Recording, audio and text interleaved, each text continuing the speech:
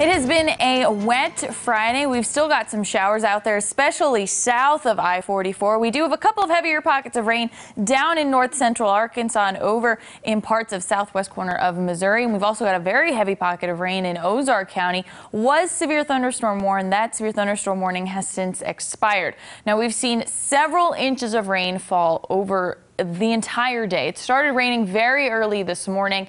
We had a little bit of a break around lunchtime, and then the rain continued. We've got between 2 and 4 inches of rain fell just north and west of I-44. We've seen some areas with more than 4 inches of rainfall, and that's why we've got a couple of aerial flood warnings in effect for specifically that part as well. Now, these showers were able to squeeze out a lot of rain because there's so much atmospheric moisture that they had no problem taking that moisture, squeezing it out like a sponge and dropping several inches very quickly. There's an aerial flood warning specifically north and west of I-44 for several counties until 11:15 tomorrow morning.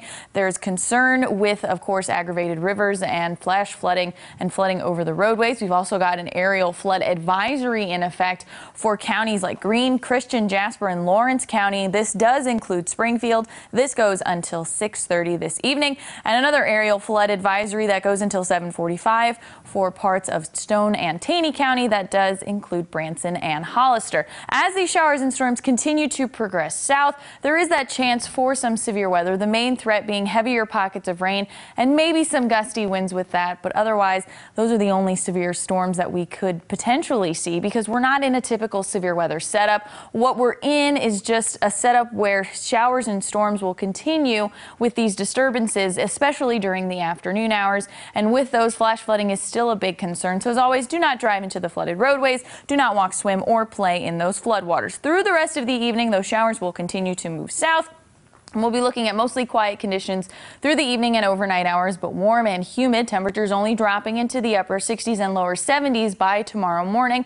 We'll see mostly cloudy conditions throughout the morning hours. We'll get to see a little bit of sunshine through the afternoon, but then notice showers and storms do bubble up again in the afternoon. Temperatures topping off in the upper 80s. Those showers will continue through the evening, possibly into Sunday morning. Otherwise, mostly cloudy conditions and temperatures once again in the 70s. Tomorrow, for those of you that get to see more sunshine, your heat advisories will be in the middle and upper 90s with temperatures topping off in the upper 80s. What's happening with our pattern is we have this cold front that will continue to sag south, bringing in those shower chances across the Ozarks for both Saturday and for Sunday. That cold front is not going to drop temperatures. Temperatures will remain in the upper 80s, and then watch what happens through the middle of next week. Will be temperatures in the lower 90s.